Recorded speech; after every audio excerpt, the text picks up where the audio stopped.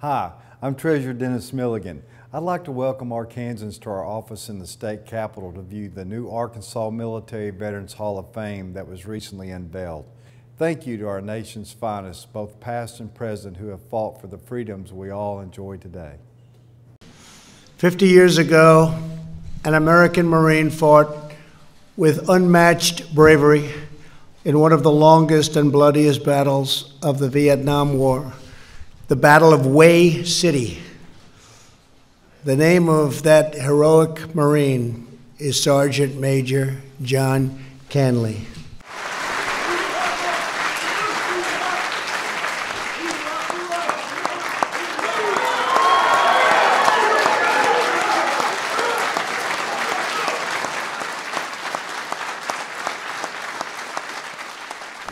Today we proudly award John the Congressional Medal of Honor.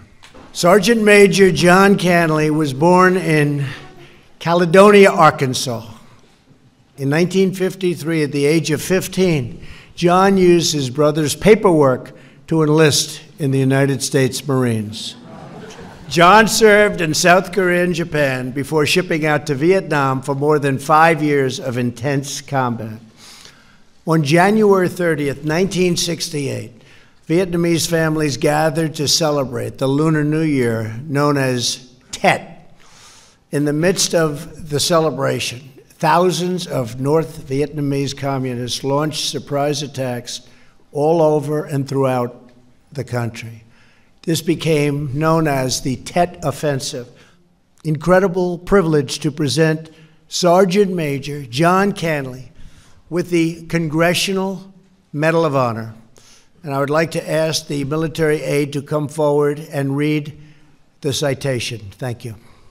The President of the United States, in the name of Congress, takes pleasure in awarding the Congressional Medal of Honor to Gunnery Sergeant John L. Canley, United States Marine Corps, for conspicuous gallantry and intrepidity at the risk of his life above and beyond the call of duty in action against the enemy while serving as Company Gunnery Sergeant, Alpha Company, 1st Battalion, 1st Marines, 1st Marine Division, from 31 January to 6 February 1968 in the Republic of Vietnam. Alpha Company fought off multiple vicious attacks as it rapidly moved along the highway toward Hue City to relieve friendly forces that were surrounded by the enemy. Despite being wounded in these engagements, Gunnery Sergeant Canley repeatedly rushed across fire-swept terrain to carry his wounded Marines to safety.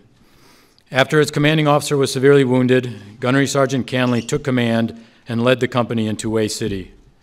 At Hue City, caught in deadly crossfire from enemy machine gun positions, he set up a base of fire and maneuvered with a platoon in a flanking attack that eliminated several enemy positions. Retaining command of the company for 3 days, he led attacks against multiple enemy fortified positions while routinely braving enemy fire to carry wounded Marines to safety. On 4 February, he led a group of Marines into an enemy-occupied building in Hue City. He moved into the open to draw fire, located the enemy, eliminated the threat, and expanded the company's hold on the building room by room. Gunnery Sergeant Canley then gained position above the enemy strongpoint and dropped in a large satchel charge that forced the enemy to withdraw. On 6 February, during a fierce firefight at a hospital compound, Gunnery Sergeant Canley twice scaled a wall in full view of the enemy to carry wounded Marines to safety.